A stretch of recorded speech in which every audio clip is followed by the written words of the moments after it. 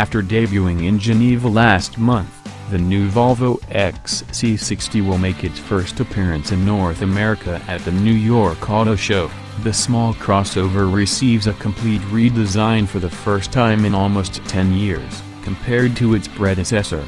The 2018 Volvo XC60 is 2.4 inches longer as well as about half an inch wider and lower. Its wheelbase has grown 3.6 inches. Pricing has not yet been announced, but the model is expected to go on sale this fall in the US. Volvo has confirmed 3 engine choices for the XC60.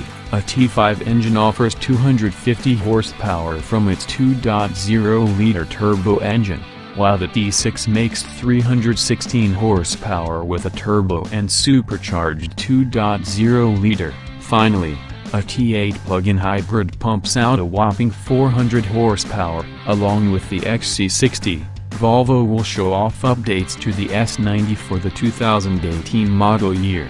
Changes should be minor, since the sedan just arrived in the US last year. A plug-in hybrid model was scheduled to join the lineup this year. Volvo will also take the opportunity to celebrate a milestone birthday at the New York show. This month marks 90 years since Volvo's first vehicle, the OV4, rolled off the assembly line in 1927. Watch for Volvo to debut the XC60 and updated S90 on April 12 ahead of the New York Auto Show.